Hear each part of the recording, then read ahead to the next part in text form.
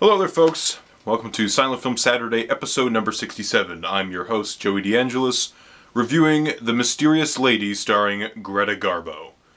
Now, the story goes a little something like this. Garbo plays a Russian spy who earns the affections of an Austrian officer played by Konrad Nagel, and they fall in love. You know, unexpectedly on her end, she just intended to use him to get documents for her superior and also other love interests, played by Gustav von Sefertitz.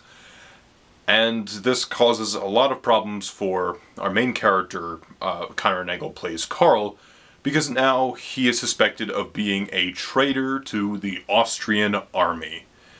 So, I talked about The Flesh and the Devil last week, and I think I really enjoyed that one better than this one.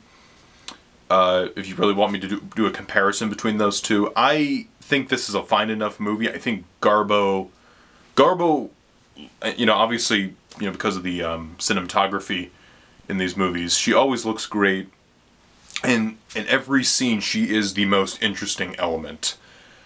In addition to that, I think it's also kind of, I think there's some really cool shots in the movie. At one point, when you have our main male character, Carl's in prison, you have like this nice, almost tracking shot, or this almost zoom in to his prison cell that he's locked up in, and I think it's really effective.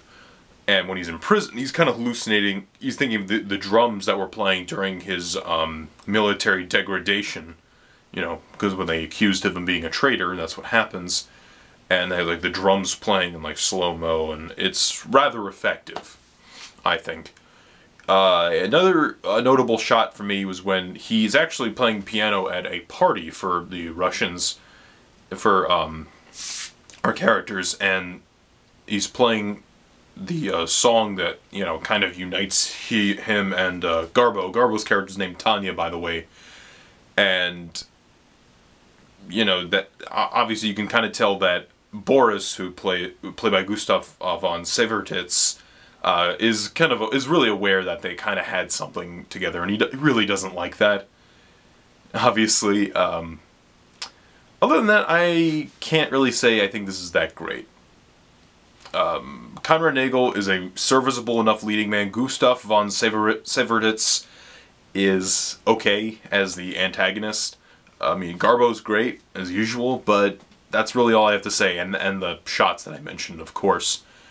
Also, I'd like to mention that the musical score, played by Vivek, conducted and composed by, I think it was just, it might have been, and it was definitely composed by Vivek Madala, as a part of the TCM Young Composers series, is also rather appropriate with some nice reoccurring themes. Like I said, that song that kind of unites the Garbo and Nagel characters in the movie.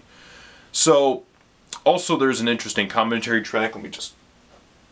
Interesting commentary track provided by Tony Maeda and Jeffrey Vance. Jeffrey Vance, I've listened to many of his commentary tracks, particularly on Chaplin films, and he's rather informative generally. So definitely check that. I would say if you're getting this box set, it's obviously another film to check out. So far, in my opinion, the main reason to get this set is for Flesh and the Devil, because I think that's a great movie. This movie, I think, is solid. If you want more Garbo, I think this will, you know, satisfy your appetite. But for now, I leave you with this. Next time on Silent Film Saturday, I will review another Garbo film, The Temptress. See you next time.